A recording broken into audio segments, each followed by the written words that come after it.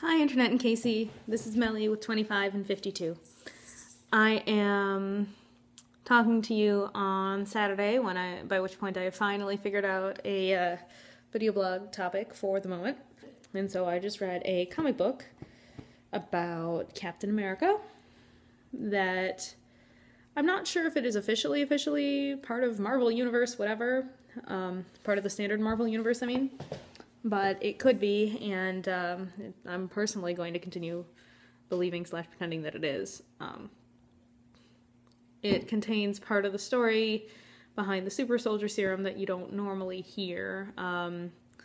Because, like in the Captain America movie, the story apparently changes around a lot. I don't actually know that much about it. But basically, it's all, Germany is trying to make superhumans. We have to also make superhumans to fight them. World War II. Ooh. Let's take this poor kid, child of immigrants and whatever, champion for human rights, and give him the super soldier serum, and he will go off and do great things and possibly be propaganda and both and stuff. And so this book here that I just read is basically the what they don't tell you. It centers around a few black men. One in particular is named Isaiah. He and a few others enlist, and they experience racism before, during basic training, all that, and at a certain point, someone, spoiler alert here, sorry, that's where it's gonna someone goes, all right, we need your 300 black soldiers, and they take them off to a secret location in the middle of the night and kill half of them and take the other half away for horrific science experiments, testing the super soldier serum, trying to figure out what dosages will make people superhuman and actually survive it, and cataloging side effects and stuff. And it's just, it's bone-chilling because this sort of thing, you hear a lot about this sort of thing happening in Nazi Germany and stuff like that, where they used people in horribly unethical experiments, and they do showcase that in this book as well. But people sort of hand-wave over similar things happening in the U.S., with the sole exception that is held up sometimes of the Tuskegee syphilis experiment. But that's not the only unethical scientific research that occurred. And so it follows these men through, doing war shit and ostensibly rescuing people and trying to do the right thing. At one point, one of them's reading a comic book about this Captain America guy, and they're like, this sounds a lot like us. But it started a year after. And so that's how they learned that they were used as scientific guinea pigs so that the white guy could, go ahead and receive what little benefit they got out of this whole thing and get the glory for it. Stuff goes on.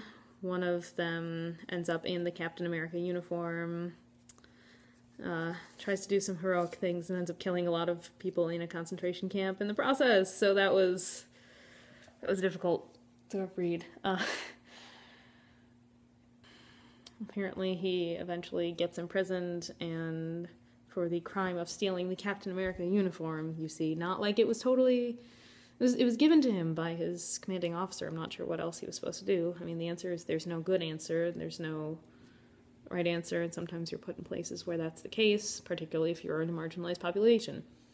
So it's put together as he may have died, he probably didn't die, he's a folk hero for a lot of black people. Eventually you find out that his wife, who you saw at the beginning of the comic, who's a professor of comparative religion, is telling her husband's story to Steve Rogers, and it ends with them meeting. It's just a punch in the gut, kind of, the whole story is, for any number of reasons, both, exposing this racism that, it seems ridiculously likely for how the super soldier shit would have happened if the Marvel Universe is anything like our universe when it comes to racism, which, sure, why not? It basically is. And also for the slightly chilling reason of, I don't think this is ever really mentioned again. So Steve Rogers, hero, champion of human rights, just completely, continues being complicit in this cover-up of horrible things that happen to people. Like, it's never explicitly said in the book. Maybe he does. Maybe I haven't actually read Captain America comic books, so maybe he does, but I don't think so. It's sadly realistic regarding America and race and a bunch of horrible things. So that's my super cheerful Saturday morning message to you. It's a really well-written comic book, though. Personally, I wasn't super a fan of the art style, but yeah. I would still recommend it. It's called Truth, Red, White, and Black. I just spoiled a bunch of it with this summary, and I apologize for that. I noticed at some point that the way I pay attention to race is frequently brought up by something in geek culture.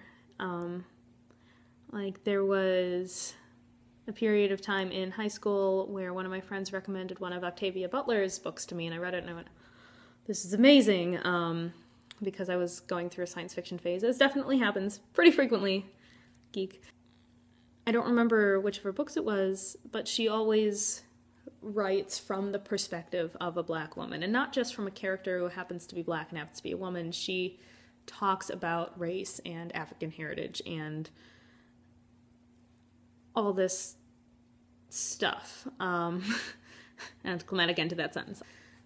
But while I first went, because it's someone writing from a woman's perspective, that is definitely a woman's perspective, not just a character who happens to be a woman, I started paying attention to the race stuff in it too, and I had never really thought about things in that way. And this is, after I'd been through American history classes and learned about the civil rights movement and read things by Martin Luther King and all that stuff. And I don't remember if it was before or after, around the same time as the class I took in high school that was African American literature, which gave me some good perspectives on how people who don't look like me have legitimately looked at and experienced and written about their histories, which, is important. I feel like it's something that more people need to be exposed to, besides that one Langston Hughes poem that everyone, puts in there, and To Kill a Mockingbird talking about race.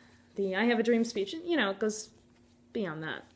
And still, even I don't know that much, and, I'm white, and so people probably 100% should not be learning race stuff from me.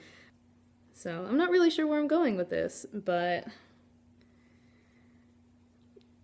it's a story that's continuing, and I'm trying to pay a little bit more attention to race issues in ways that have just sort of been going on around me, whatever, and in ways that I can potentially do something about, or at least not make things that much worse regarding my actions. So I guess that's my story for the moment. It was great having you in town this week, and it was lovely to see you. I'll make another one of these on Thursday. Bye.